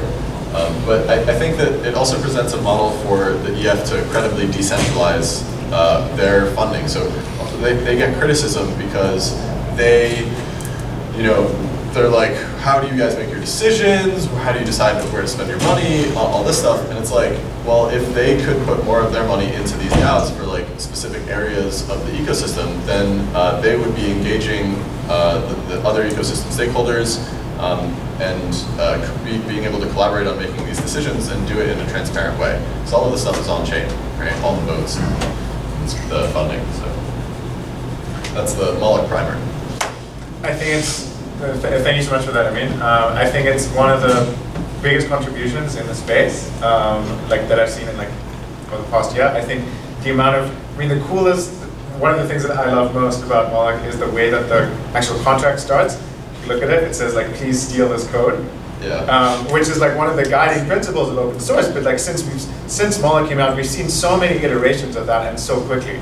Like the space is literally exploding with ideas. And that's something that is really important at this point, that we iterate and that we test quickly. I think even beyond of what Moloch itself is trying to achieve, the code itself has taken on its own life form in things like Metacartel. Is anyone from Metacartel here? Yeah? Yeah, if I can explain Metacartel. Yeah, yeah. So Peter Pan, which is the summer of Metacartel, basically got rejected by Moloch, I think. He tried to get a grant from Moloch, or right. join as a member. And right. I tried to get him in, and the rest of the members were like, no. So like, he got rejected, and he got pissed, and he was like, right, I'm gonna fork the code. And so he's got the tech startup background, so it's really more the application layer, the UX, and so Metacartel is basically the same primer as Moloch, but to fund the application layer. And but that's a different story than Moloch, because Moloch, since it's funding too, it's still grants giving, but Metacartel makes more sense to maybe switch to for-profit. And so this is like an ongoing discussion, and it's going to be probably like finalized, because the first wave of grants, so for instance, like we fund Mean-based and Kickback, which are like event ticketing, NFTs or staking, one income thing, and basically, they're like starting to incorporate, and so maybe we're gonna do another DAO structure to kind of get maybe institutional investors or other people. So, anyways, like regarding business models, it's different from Moloch, which is still like a charity, and we might switch to for-profit. But so yeah, basically it's like Moloch for the application layer. Super cool, and like now, great to segue into the next topic as well, but like, we're seeing like a lot of experimentation and people actually moving from non-profit models again into for-profit models, which is really cool and really good. So I think what we'll see over the next 6 months and year as well is like the reinvigoration of models like what the DAO were originally trying to do. And I can't wait for like a VC to actually, for a real VC to come along and say, well, actually, let's allocate capital into the sub-DAO that will then invest into like these set of projects, which is going to be really, yeah. Really excited to see. Actually, we're also planning to explore with cohort-based funding. So kind of like going towards like a mini Y Combinator kind of thing coming next year. Awesome. I think there's been some really great experiments so far with DAOs, but I think we're still in the very early stages of this experimentation, as you pointed out. And I think centralization and decentralization is still a spectrum. You know, and you could have a DAO being more decentralized, but I've also heard say if there's something he doesn't like, you know, he'll make a couple calls and like that's not going to pass. So there is some extent of centralization in DAOs depending how they're set up. So there are certain aspects of DAOs where governance is one question of how do we make decisions so that, you know, they're representative of the group. How do we address on-chain voting issues with people who are not voting? And is that really a representative decision, or are these stakeholders actually checked out and not really paying attention to these voting systems? Also, long-term sustainability and scalability. Moloch, Metacartel, these are great examples, but they're still continuously deflating the stake of everyone involved. So if you carry this out to its logical conclusion, once Moloch has spent all its money, the next person to come in puts in 100 ETH, and they suddenly have a very small proportion of governance over their money. And meanwhile, everyone who was in Moloch before, who spent all of Moloch's old money, now has an equal say over the new money coming in. So if you take this to the long term, it still has a question of sustainability and scalability of funding, which is, I think, the problem that we're here to discuss. Yeah, these are all valid criticisms, by the way. I think one thing to remember with all of these decentralized models is that humans in human nature naturally tend to flock or look for leadership, and they tend to look for leaders, even in decentralized systems. So you can say what you want, but like, I mean, you're kind of the leader of like Moloch DAO. The same way that there's a lot of things I wanted that didn't happen. Also, just to be clear, right? And like, there's a couple things where like I had to bring all my shares to bear, right? Like, there was a lot of people who didn't want Yang DAO to get funding for Moloch, and I really wanted Yang DAO to get funding for Moloch. So I voted with every single one of my 601 shares to make sure that we get one Sumner share at 100 personally, to make sure that Yang DAO went through. And some people were like so upset about that they almost rage quit and took their money and went home. But then, you know, they decided not to. And that's interesting because they had that option, right? And so you could say maybe I anticipated that it would piss people off just enough that they wouldn't leave. But that's, you know, how it ended up. And I think actually most of the members are, in retrospect, happy with that decision because the people who joined are people who, like Peter Pan, who now runs Meta Cartel, who is doing the coordination for Yang DAO, and Ben Gist, who is the Yang DAO, since it uses the same code, they're actually, what we were funding was the mobile app, or mobile UI for Moloch DAO, which Moloch DAO could eventually use also. Right, and he's also funding building DAO House, which now can you can spin up your own Moloch DAO and see all of the dashboard of all of the Moloch DAOs. I think that's maybe one aspect of DAOs that in this blockchain space where there's a large ethos of code is law, we often forget that there's a cultural aspect to these as well, and having Amin as the steward of Moloch, if you could call him that, and I mean each DAO kind of has this leader or group of people that the community looks to steward these DAOs in the right direction. And that's not necessarily a bad thing. Like, that's a decentralization is a spectrum, and we're at one point on that spectrum, and hopefully we can move further towards that decentralization, that there are certain puzzle pieces we need before we can continue moving down that spectrum. Like, to also add one more thing, it's just like, I'm actually taking a step back from my sort of active participation in Moloch DAO in terms of just like a lot of the coordination work, due diligence, and stuff like that. And I'm excited to see how it's going to evolve as other members step up and fill the roles that I was doing before. So I'm going to be, it's not going to be just me. There's a lot of people who help make this happen. You know, build the sites and like talk to the teams and bring ideas to bear. I think giving them more of a platform is going to be important. Cool. I want to move to I think we've kind of discussed this again. I want to move to the last topic, which I think is really exciting. And guys, thanks as well for bearing with us. I hope it's been entertaining through this pretty long workshop. Cool. The last thing to really talk about are new hybrid models that are emerging. Personally, something that I think is really, really interesting. And I just want to ask into the audience, is anyone, we'll explain it a little bit as well, is anyone already familiar with models like the Common Stack or the Aragon fundraising app or something like continuous organizations? Hands up, okay, about half of the room, cool. Maybe to open up the question then to those people who raised their hand. Well, why don't you explain it to the rest of us simpletons? Yeah, actually. So for me, what these two models really combine are now combining governance and DAO structures with fundraising and token sales. But the main, I think the key difference between these two is that these are now, they're looking at continuous financing mechanisms, and a lot of them are looking through financing mechanisms through bonding curves, which are, instead of just issuing a lump sum of tokens, you really issue them continuously over time according to supply and demand in the market.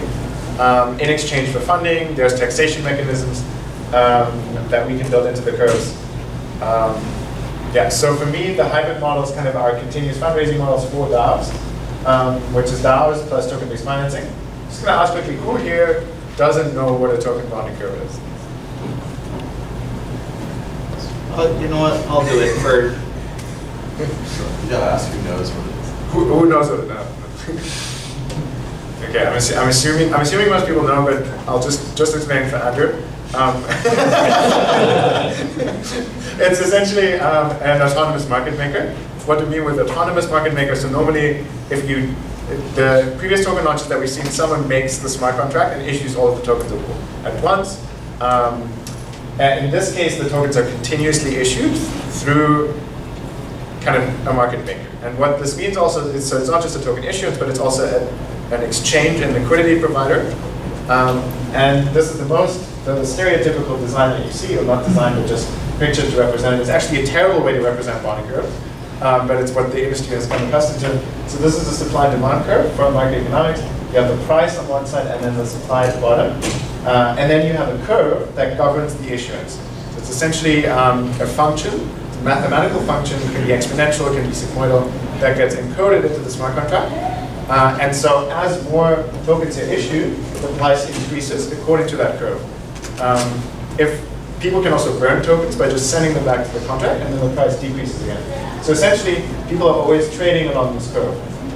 Doesn't mean though that the actual trading looks like that. The trading can look very much like a normal chart. So remember that this is the supply and not kind of time. So it's a really interesting new mechanism because it provides liquidity instantaneously, and it provides really great feedback loops to whatever that token issuance mechanism represents.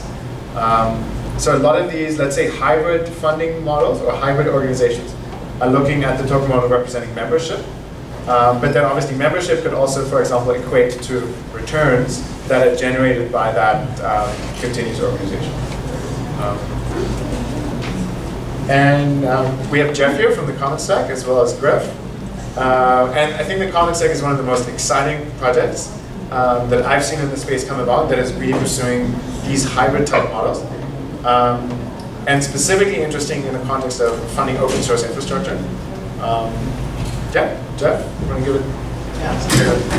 So I think we've touched on these topics multiple times throughout the day, and I think that we really need to close the loop from raising funds, allocating those funds, making decisions as a group, and then measuring impact. And without that full loop, we have a really hard time basically governing how we're going to raise and allocate those funds. So we look at Moloch DAO, we see this as an amazing community of people who have come together, basically contributed their funds into a pool, and then make decisions based on the amount contributed on how those should be spent. Awesome. The issues with it, long term, the funds slowly deflate, so you have more people joining, contributing funds, but there's less funds to be spent over time because those funds are continually being spent. When you introduce something like a bonding curve, and the basic bonding curve that Paul described here, a lot of people have criticisms of it in that it could be considered a Ponzi scheme. Basically, people put money in. When someone else puts money in, that first person can sell and make a profit. So this is an issue. But if we give that token multiple forms of value, so in the Common Stack, we're working on a token bonding curve model we're calling the augmented bonding curve. And that token is not worth just a claim on the collateral pool. Like in Moloch, if you rage quit, you take your portion or what's left of it out. But we also give it another value in the governance of how those tokens are spent. So when more people buy in, the price of the token goes up. Some people may want to sell, and this is where the race to the exit, the Ponzi scheme of a traditional bonding curve comes in. But with the augmented bonding curve, as the price, as people sell out, if you're the last person holding tokens, in Moloch, you're holding the bag, basically. In the augmented bonding curve, you are holding all the governance power of that community. So we have a special mechanism called the exit tribute. When people exit the curve, you pay a small tribute to the community, which is kind of like we talked about before, the opt-in agreement. You know, if you are going to join this community, you understand that when you sell this token, you're going to pay 5% or 10% to the community. This goes into a communal funding pool. And then if you help hold all those tokens, you basically have governance over that funding pool. So this also encourages an opposite pressure of more people to buy. So you have this interplay of people wanting to sell to claim returns, people wanting to buy for governance over that collateral pool.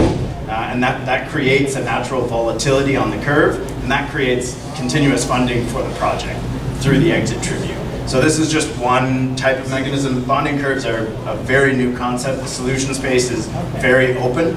And I think we've designed the augmented bonding curve for a nonprofit model. You could have all sorts of different mechanisms included there. You could include quadratic voting or CLR matching.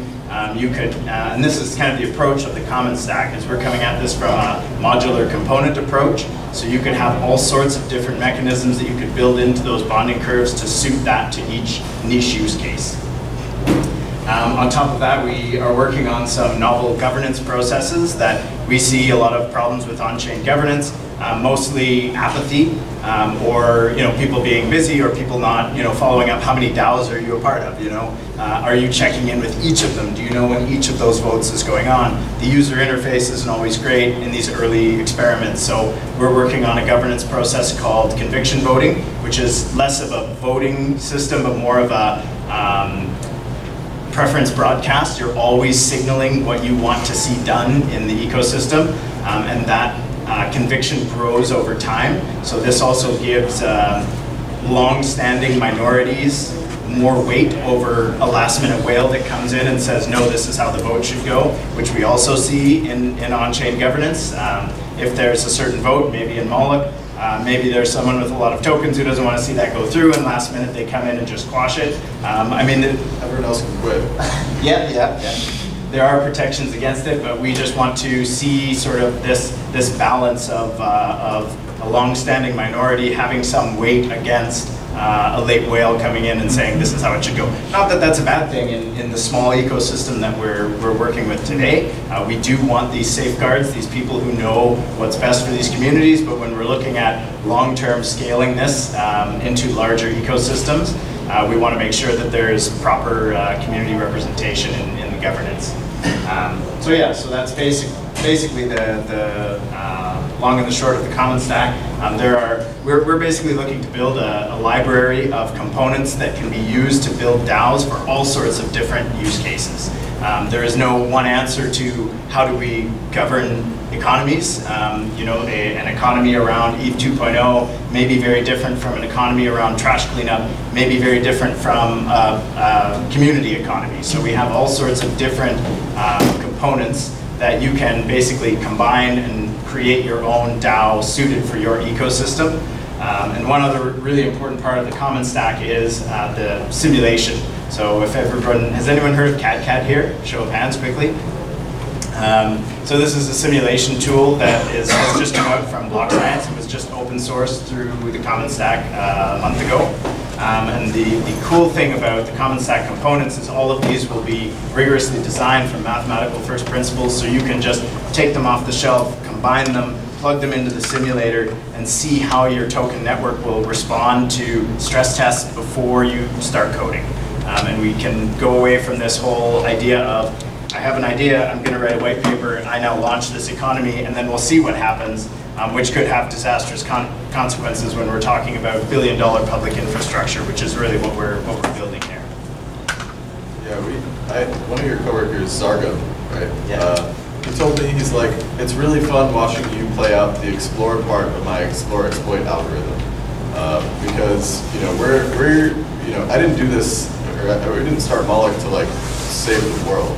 Right? We just wanted to fund ETH2 stuff like then and like continue to fund it. So I try to practice meme-driven development.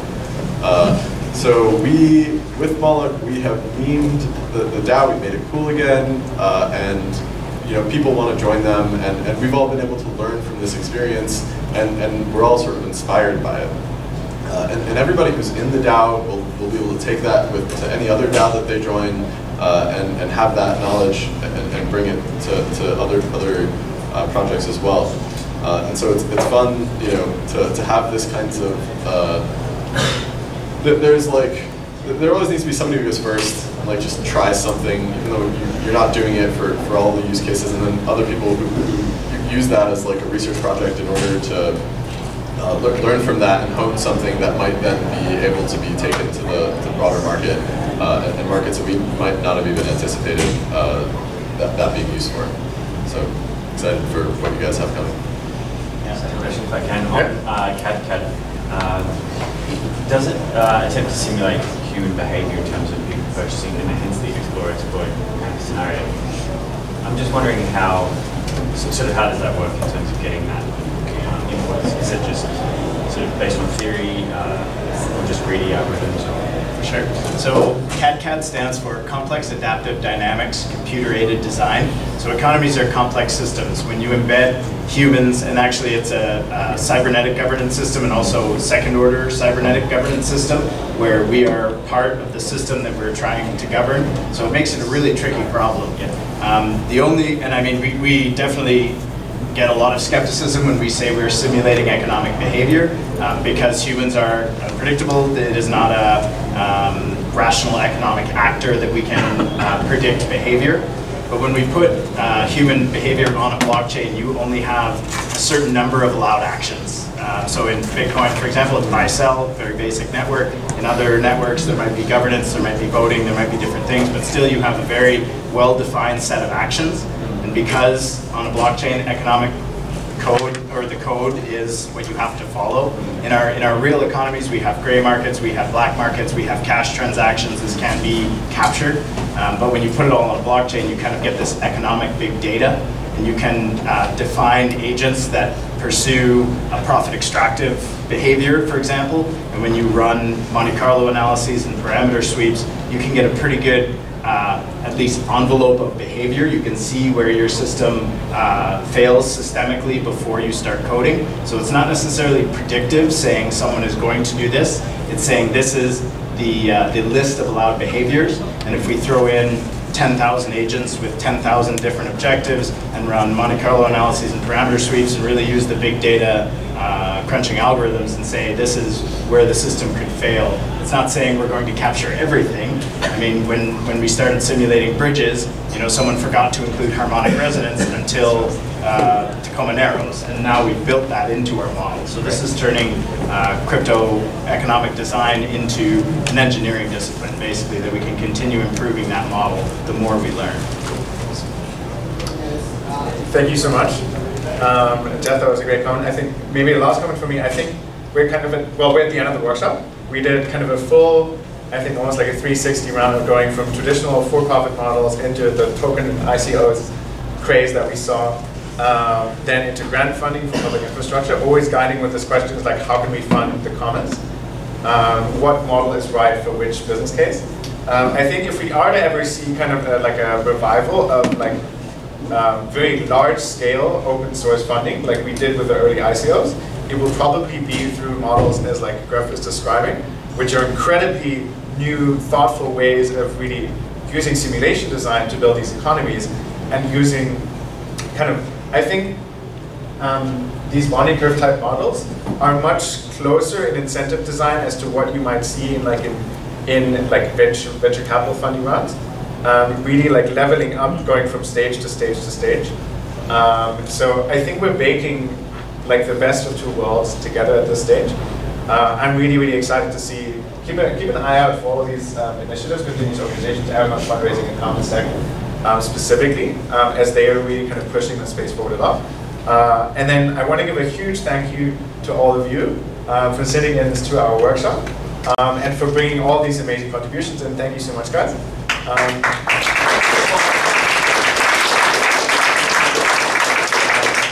want to give a huge thank you to Kevin, who got pulled into this last minute. Thank you so much for bearing with us for 2 hours. And then a massive thank you to Andrew, Jeff, and Amin for all of their insights. Thank you guys so much.